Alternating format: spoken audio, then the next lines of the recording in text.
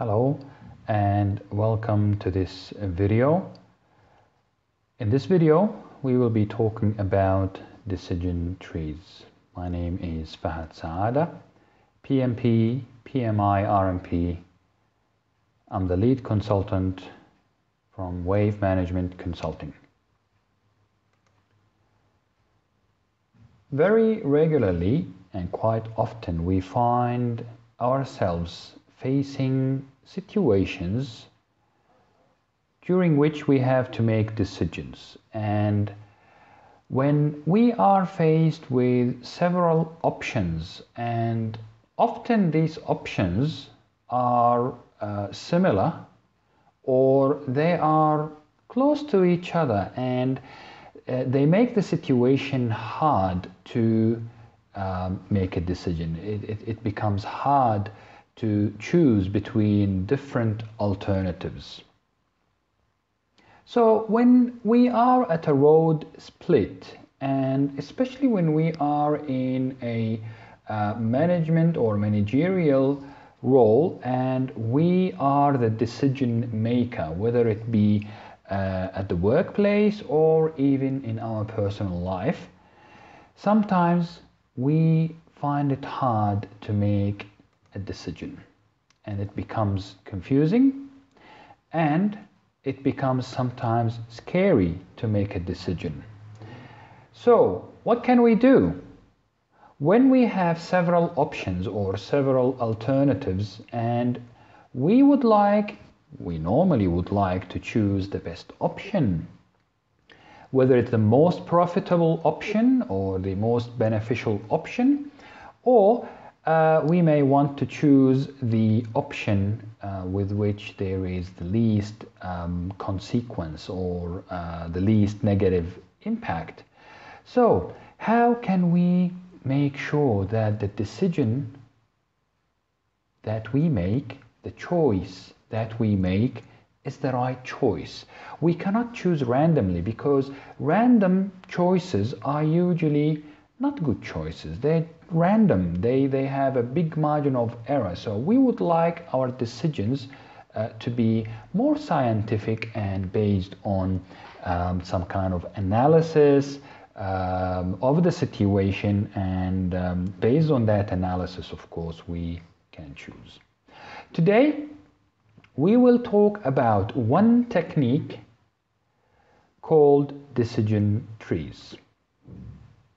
The decision tree is one of the techniques that is used in analyzing situations, and it is frequently used in analyzing risks in projects or work-related risks in general. And of course, it helps us decide between different alternatives or different options, and in turn, of course, it helps us to develop the risk management strategy or risk management plan. So let's see what the decision tree technique is.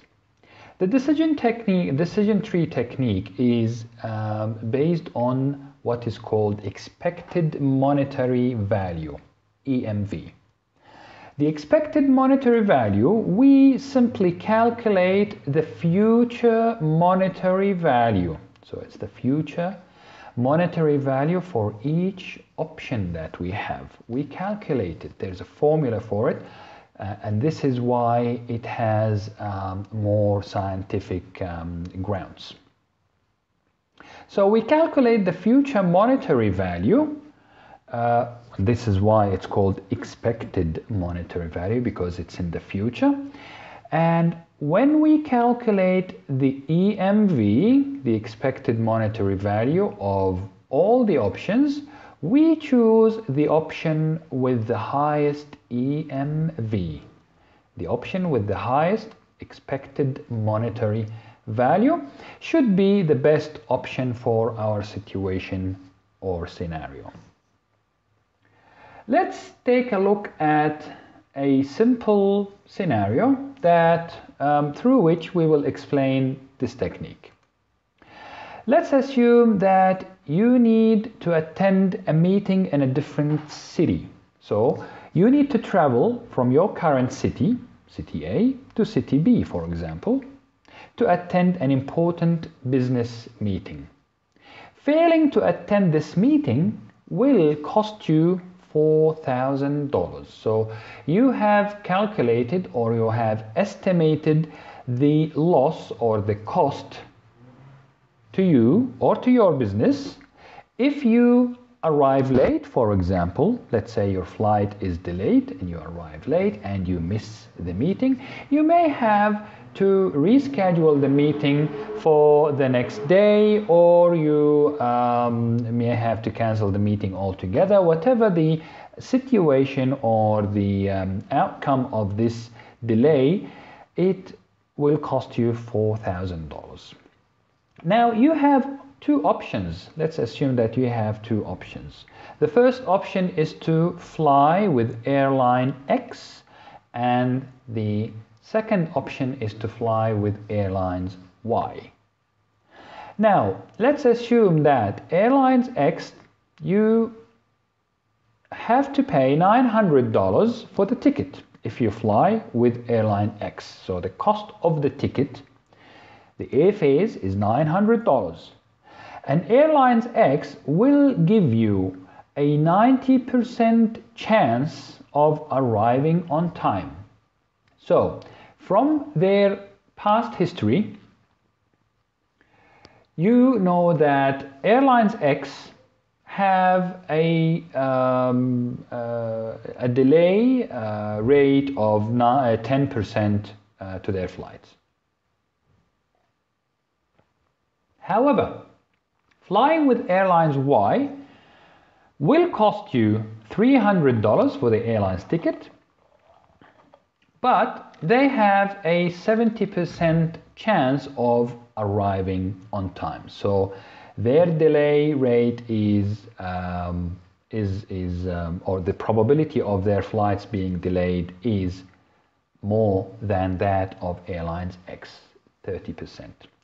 So given these information and then these data, how do you choose? How do you fly with Airlines X or do you fly with Airlines Y? If you fly with Airlines Y, you immediately saved $600 on the cost of the airfares.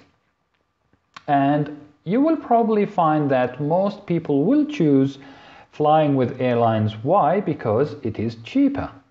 It's obvious that it is cheaper to fly with Airlines Y. However, if we make such a decision just like that, we may be making a mistake. We may not be choosing the best option. So let's see how we can apply the technique of the decision tree to this simple scenario to determine which option we should choose. So we have two options according to the scenario: either fly with Airlines X or fly with Airlines Y.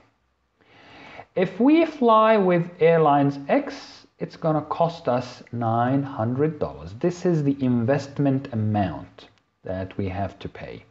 If we fly with Airlines Y, it's going to cost us $300. Okay, so now if we fly with Airlines X, we know that we have a 90% chance of arriving on time, so we will not be late for our meeting, which means the cost will be zero because we will arrive on time, we will make it to the meeting on time, it will not cost us anything. However, we estimated that the cost will be $4,000 if we miss the meeting, if we arrive late. And because Airlines Y give me a 10% probability of late arrival, and if their flight does arrive late, it will cost me $4,000. By the same token, we have the options for airlines Y, we have a 70% probability of arriving on time with a zero cost, and we have a 30% probability of a late arrival with $4,000 cost. Let's see how we can use these numbers to pick the right choice. We will be calculating the value of each end node. These nodes are called the end nodes. So the value of each end node will be the value of the node minus the investment amount. So in this case, I subtract 0 minus 900. And the result is minus $900. This is the value of this end node. By the same token, we calculate the value of this end node, so we have to subtract minus 4,000, which is the value here, the cost if we arrive late, minus $900, and we get a value of minus $4,900 for this end node. In the same way, we will calculate the value of each remaining end node. So we have minus 300 for this, and we have minus 4,300 for this. Now, you see those values in bold? These are the values or the estimated values of each end node. Should we choose one particular path, this is the value that we will end up with. And of course, notice the negative sign here. It means it's a cost to us. We will be paying this amount, or we expect that the whatever path we follow will cost us this much. Again, what do these mean? Now we get to the formula. I said at the beginning of this video that this is a scientific approach, so we will be applying a formula. It's called the expected monetary value formula, and the formula goes like that. EMV1 is the expected monetary value of option number 1, which is flying with Airlines X. I will be multiplying the probability of each path. I will multiply it by the end value of that node for that path. So we have 10% or 0.1 multiplied by minus $4,900. To that, I will add 90% multiplied by 900, minus 900 of course. Let's not forget the sign. So I will calculate the value of each path. And this path has a probability of 10% generating a loss of a certain amount.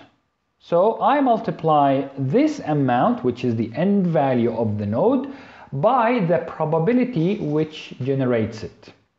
And I do the same for this path. I multiply the expected amount, the end value of the node, that is, I multiply by the probability that generates it. And then I add up those values. I get a total of minus $1,300. So the minus $1,300 is the EMV of option X. I call it EMV1. Let's do the same and calculate the EMV for option Y. So I have 0.7 multiplied by minus 300, add to it 0.3 multiplied by 4,300. I get a total amount of minus $1,500. This is the EMV for option Y, the expected monetary value for option Y. Now, I said at the beginning of this video that I should choose, or I favor, the option with the highest EMV. In this case, and notice the negative sign, I have 1,000 minus 1,300 for one EMV, and the other EMV has a value of minus 1,500. The higher value of the two is this one because of the negative sign, of course. This is saying, or as if this is saying, that if we choose option X to fly with Airlines X, I expect, given the circumstances and the history of the airlines and the estimates of the costs and the estimates of how much it would cost me if I arrive late or if I miss the meeting, I expect a cost of $1,300. Because it's a negative sign, it's a negative amount, this amount is higher than minus 1,500. And based on this, I choose EMV1. I choose the option with EMV1, which is I choose to fly with Airlines X. Of course, this is a simple scenario. We can apply the same concept to more complicated scenarios. In the end, it is the same approach and the same formula. And of course, we always favor the option with the higher EMV. I hope you enjoyed this video, and I strive to always deliver what is beneficial and what is best for you. I hope you enjoy all my videos, educational videos and training videos, and stay tuned for more to come.